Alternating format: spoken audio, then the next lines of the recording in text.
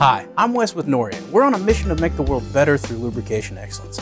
Oil analysis is a fantastic technology for predictive maintenance to help you understand how the health of your lubricant's holding up, as well as the health of your machines. But in complex pieces of equipment, a single sample point, more often than not, is not enough to truly find out what's going wrong with your machine. So this is where we want to talk about primary and secondary sampling ports.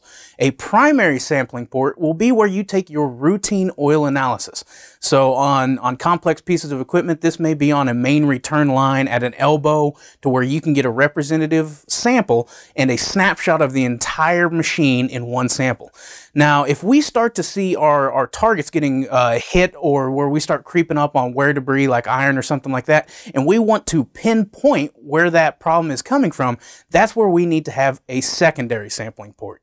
Now, a secondary sampling port, we usually like to see one after each lubricated component. So if you have a circulating system that is pushing oil through a motor, a gearbox, and a compressor, we would like to see a sample point after each individual component. So probably 2 on the motor, 1 for each bearing, 1 off of the gearbox, and then probably 2 on the compressor for return line bearings on those as well.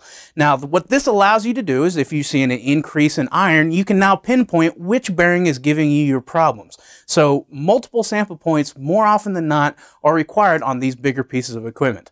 To help you identify which machines could benefit from something like this, or even what machines should be on oil analysis, contact us about our lubrication program development services.